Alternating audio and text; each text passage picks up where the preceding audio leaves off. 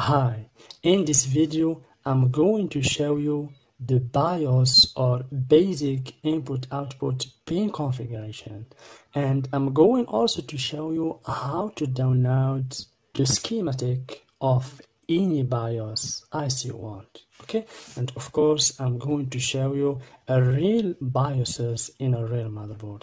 So let's, for example, take this reference. We have here 25Q16BVSIG. So we're gonna use this reference to download its schematic. So let's go to Google and just type the reference here. So 25Q16BVSIG. Okay, as you can see, and press enter. So we get the result. As you can see, we have the same reference, as you can see. Okay, so let's pick this first results.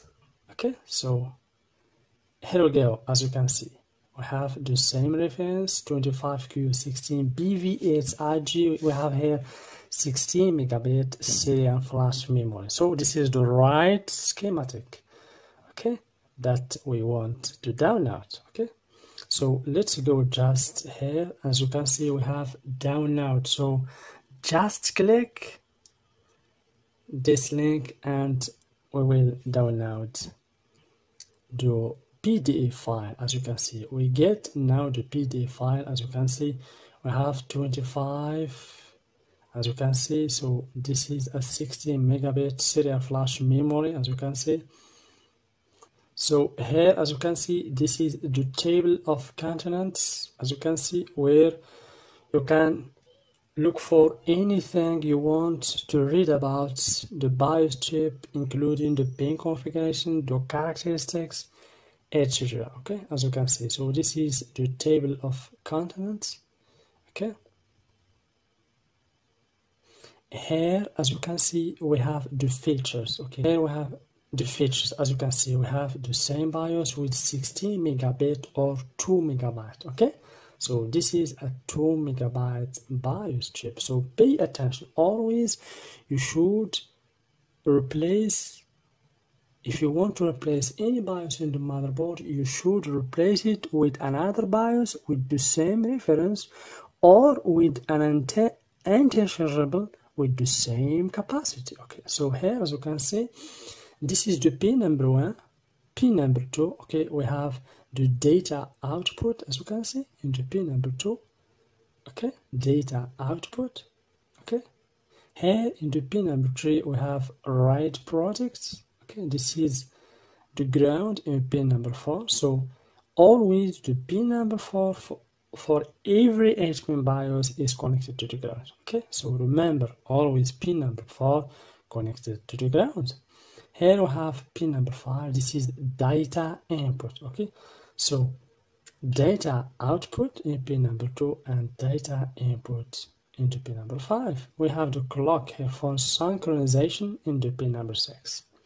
And here, of course, we have the hold. Okay, so this is for input output, and VCC. Okay, for the power for the BIOS in the pin number 8. Always the pin number 8 for every 8-pin BIOS is for the power. Okay, so if you want to check the VCC for a BIOS, check it in the pin number 8. Okay, so basically the power for the BIOS is 3.3 volts. Okay, you should get 3.3 volts in the pin number 8.